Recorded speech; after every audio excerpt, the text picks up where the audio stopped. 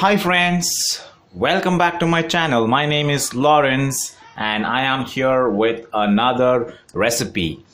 The recipe is mutton curry recipe.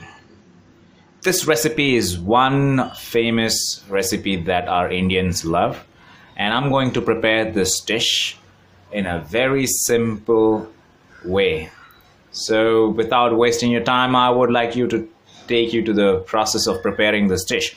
Before we proceed, please don't forget to subscribe, like, share, and don't forget to hit the bell icon so that you get notified on my next video. So here we have the ingredients. As you can see, I've got 1 tablespoon of salt, 1 tablespoon of ginger garlic paste, 1 tablespoon of coriander powder. I use this store-bought mutton masala. I use this brand called Shakti mutton masala. I like it, but as you can use any mutton masala as long as it is available at your place. I'm using 1 tablespoon of chili powder, and I have got 4 pieces of elaichis and 2 pieces of star anise. I'm using 4 chilies. I'm going to make it a little spicy. I use this coriander stem because this has got a strong flavor which complements the mutton. And I've got some curry leaves, and I've got 3 medium-sized tomatoes and 2 onions, and of course I've got 1 kg of mutton. And I use this extra touch.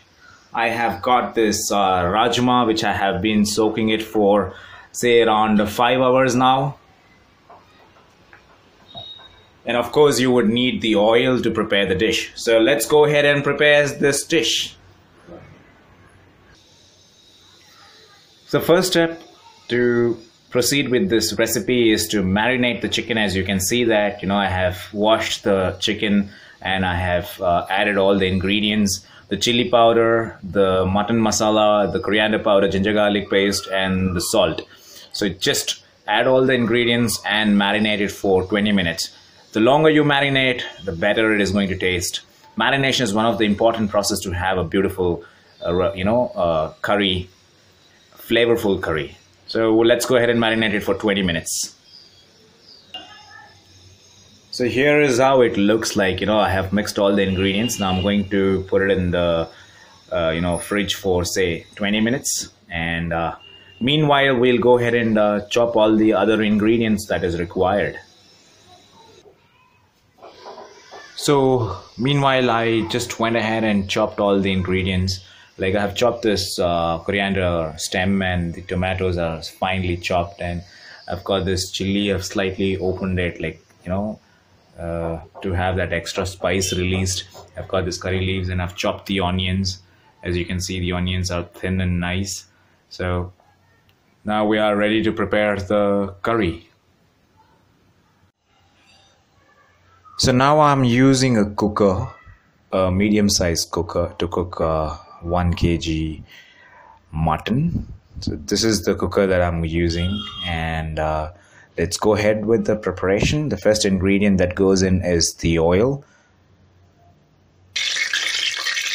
So let the oil heat up for at least a couple of minutes, and the next ingredient will be those spices, the whole spices, the star anise and the elaichis. Just cook it for say a couple of seconds,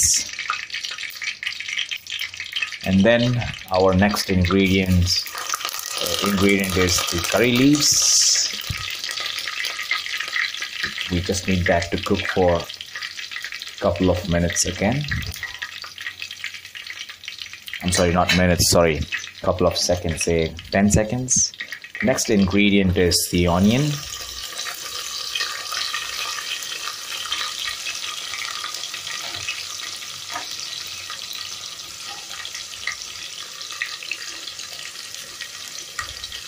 The onion has to cook for a couple of minutes until it turns slight golden brown.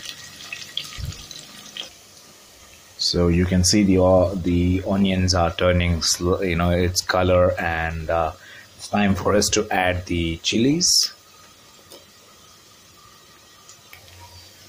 So here you can see the onions have cooked pretty well. They have turned slight golden brown. It's time for us to add the tomatoes and the corianders. So let's go ahead and add the tomatoes.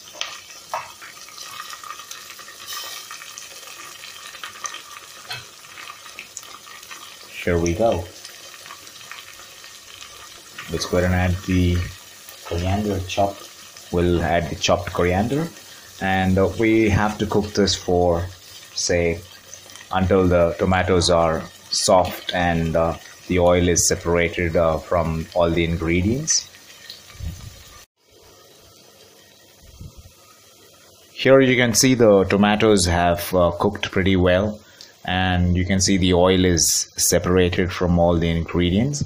Now this is the time for us to go ahead and add the marinated mutton.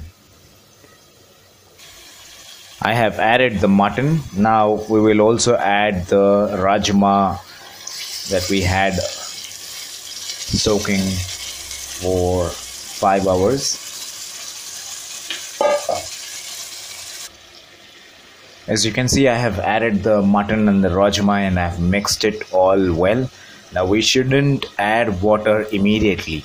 Let this mutton or the meat cook for a couple of minutes in the same oil, and it will start releasing some water from the meat, and then we will go ahead and add the water and close the lid. So it's been cooking for a couple of minutes now. I can see the water from the meat got released. So now it's time for us to go ahead and add some water and close the cooker and wait for 2 whistles. As you can see that right now I have added 200 ml of water. The water shouldn't be too much. You can see the water is just at the edge, and you can also see the meat. That's the level of water you need to add, and just close the cooker for 2 whistles.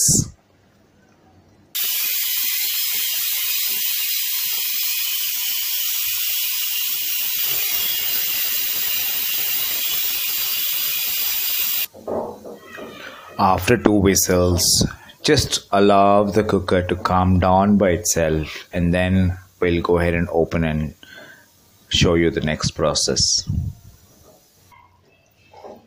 As you can see, the cooker has blown 2 whistles and the meat is cooked, but it is very watery.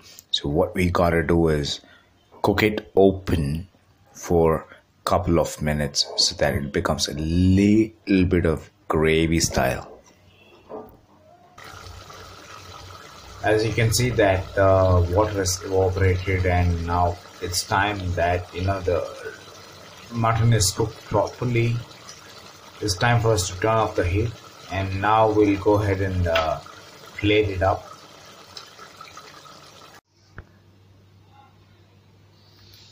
As you can see, this mutton is prepared and it's ready to serve. This is one beautiful dish that you always have to try. Try it, post your comments below and tell me what you feel about it. Until then, bye. Before you go ahead and say bye, can you please subscribe to my channel, love it and share it, like it and share it.